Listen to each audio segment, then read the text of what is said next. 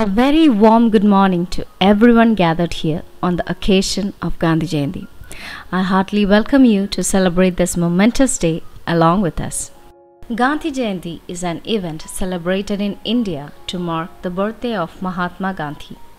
It is celebrated annually on 2nd October and is one of the three national holidays of India.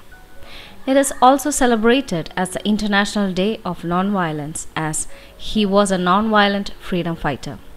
Mahatma Gandhi is also known as the father of the nation, and this title was given to him by Netaji Subhash Chandra Bose for his relentless struggle for independence.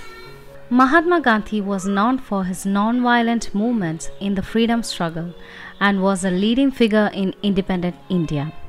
Through his attempts, India eventually achieved independence from colonial rule.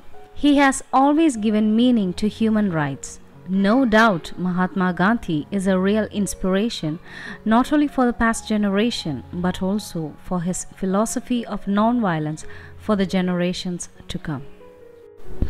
The Indian struggle for independence climaxed under Gandhi's leadership.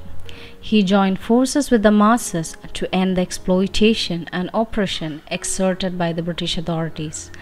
Guided by the principles of non-violence, which were referred to as the truth force, Gandhi succeeded in awakening the mass to join efforts against the British injustices. Mahatma Gandhi was a powerful voice for peace during a very volatile time in India's history. His famous hunger strikes and message of non-violence helped to unite the country. Gandhi's actions sparked world attention and ultimately led to India's independence from the British on August 15, 1947, and the country's rise to world superpower in South Asia. Gandhi Jayanti is marked by prayer services and tributes all over India. Popular activities include prayer meetings, commemorative ceremonies in different cities by colleges, local government institutions, and socio-political institutions. Painting and essay competitions are conducted and best awards are granted for projects in schools.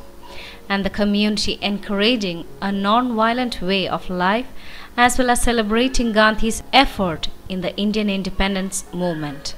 Gandhi's favorite bhajan, Hindu devotional song Raghupati Raghav Raja Ram, is usually sung in his memory.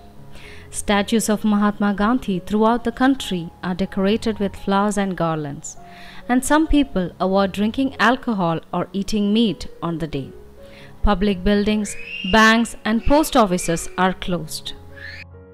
He is a great man who inspires Indians and people all around the world to live an honest and truthful life and believe in the powers of virtues.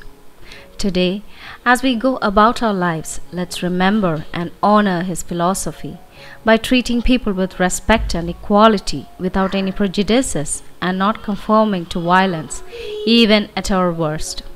Let's lead our life by following the path of non-violence. Jai Hind.